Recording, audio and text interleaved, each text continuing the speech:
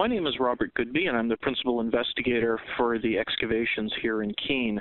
We're working on one of the earliest sites in New Hampshire, dating back as much as 12,000 years ago, occupied by people we call the Paleo-Indians, who were probably the ancestors of the later Abenaki people. They lived here at the end of the Ice Age. They traveled widely, hunted caribou, and settled on the big terraces like this one here in Keene that would have given them a good vantage point to watch the movement of animals. We're excavating very carefully in 50-centimeter blocks within 1-meter square units, going down 5 centimeters at a time. Our goal is to find each artifact in its original location.